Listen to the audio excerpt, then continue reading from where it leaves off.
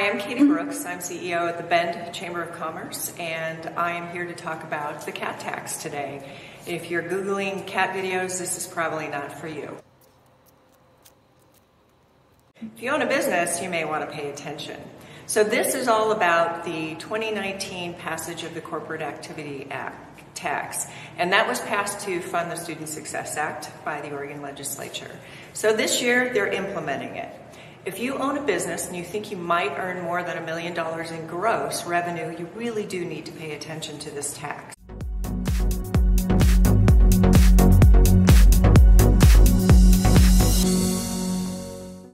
The tax is a $250 fee plus a 0.57% Oregon commercial activity tax that is assessed on any sales or any activity over $1 million.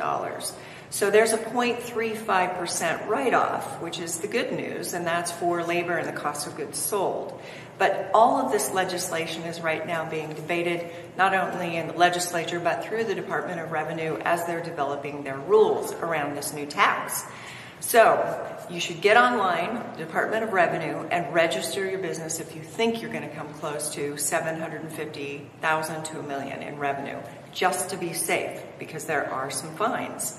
So the department is planning to share more information as these rules evolve. You can look online and find these fabulous brochures and more information at the Department of Revenue, or you can come to Central Oregon Community College on March 2nd from 6 to 7:30 p.m., where they'll be giving an update to all the businesses here in Central Oregon.